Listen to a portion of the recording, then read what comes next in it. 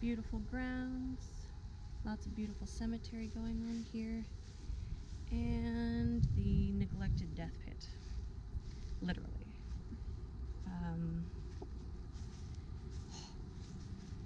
It smells over here, not literally, but it just like reeks of plague.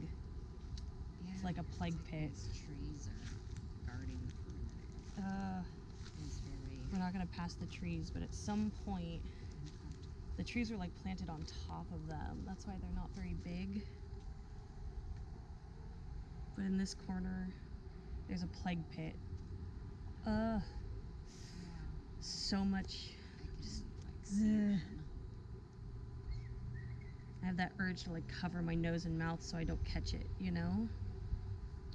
It's like breathing in thick air. It feels thick, and I don't know if one of it's like breathing in air when someone just sneezes. It's like you're breathing in plague. You're breathing in plague. So this corner has this very strong sensation of illness, and there are many bodies under it. It's got no marker, no notice, no nothing. So we can only assume that it was a Native American pit. So tragic, so tragic. We always find at least one of these at a mission.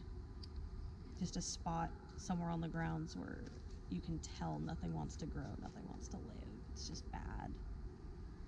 The plants here are really broken and really gnarled, which isn't uncommon for these trees, but these seem almost like they have pock marks in them. It's really ugh. Any final thoughts? It's like the South. Oh, and that's all blood. So yes, just to give you some comparison again, dead grass, gnarled trees, grossness, and then Nice and green. That's the rest of it over there. With the healthy trees, the exact same kind of trees, but healthy. You see them getting thicker.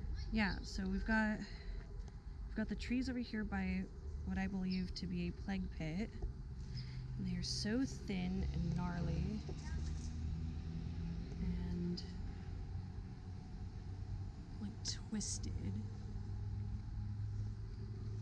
Twisty trees, twisty trees. And then look at this. You know, we can say that the leaves are dry and browning because, you know, it's not getting enough water or what have you.